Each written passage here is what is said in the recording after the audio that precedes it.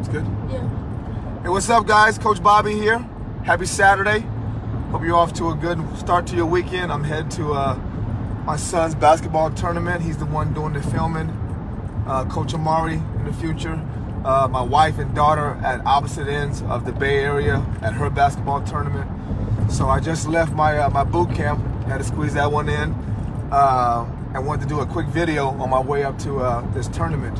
So it's very simple, guys. You know, in honor of the basketball playoffs, NBA, that start today, and the hockey playoffs that are already going, and baseball just started. So all these sports besides football, they have a best of 7 series, right? So you win 4 games to win the series.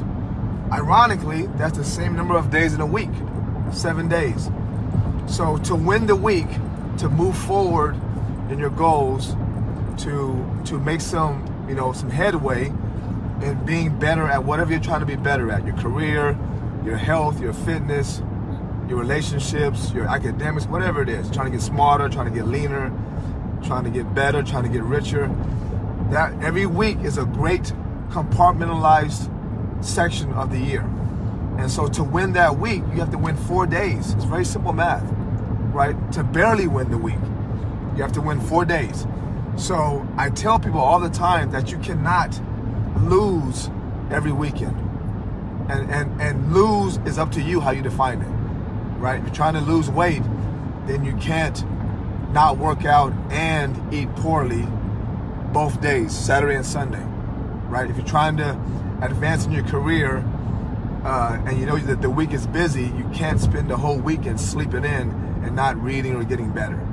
So you have to look at it like that. So you can't go into Monday down 0-2, right? I don't care who you are, the Warriors in basketball, the Yankees or Red Sox in baseball. If you go down 0-2 in a best of 7 series, the odds of you winning that series are low, right? So the odds of you winning the week, I don't care how good you eat or how much you train during the week, if you go down 0-2 and you lose Saturday and Sunday, the odds of you winning that week are low.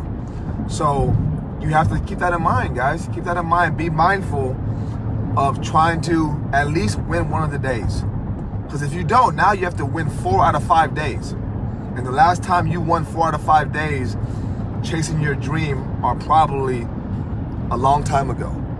So try to win one day, right? Get up early Saturday morning, go work out, take Sunday off, right? Maybe you fast longer on Saturday or Sunday.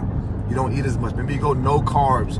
Maybe you read, spend all morning reading one of those days. Whatever it is, you cannot go into the week 0-2. All right, so, and the whole year is the same way. You have to win 27 weeks out of 52 to barely break even.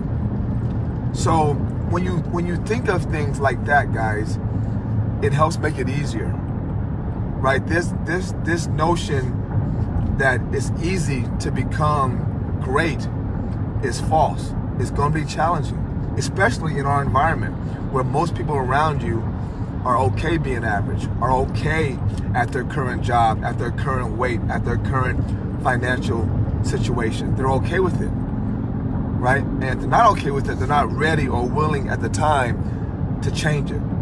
So because you're surrounded by people like that, the pull, the inertia of that is strong. So we have to fight against it. And it starts with your mindset. It starts with things like that, not losing the weekend, right? Not celebrating every week being average, right? Like every Friday and Saturday, we look at it like it's a celebration or downtime for a week that oftentimes, if we're being honest, wasn't great, wasn't productive. We didn't move forward. But yet we want to celebrate that by sleeping in, drinking, going out for beers and, eating food and in abundance. So we're celebrating an average week in hopes that we're going to get better going forward. That's how it works, guys. So let's begin to look at things differently. All right, grind, get better. Don't start Monday, right? It doesn't start or stop. It's never ending, right? So again, Saturday and Sunday are 2 days out of 7. If the week is busy, which it is, if the week is hard for you to make ground on your goals, which it is, you can't go into the week down 0-2. Can't do it, guys. All right? So my son's arm is getting tired holding the phone. So I'll check in again with you guys, but that's a good mindset, guys. Huh? That's a good mindset, all right? So let's make sure that we have the right mindset, right? And I have a seminar coming up on April 30th. I'm going to go over all my secrets and my underlying principles that I've used my whole life to be great at things. Football, finance, my career, staying in shape. And I'm now applying those same principles to building my career as a fitness and a motivational speaker. So come out to that April 30th. I'm going to have it live and streaming it. So mark your calendars, April 30th, 8 a.m. But it's more about mindset than anything else. It's about strategy. It's about mindset. It's about a culture that you create for yourself and for people around you. That's the secret. It's not in the X's and O's. It's not in the diet, not in the workout, not in the book. It's in mindset. It's in strategy. It's in habits. All right?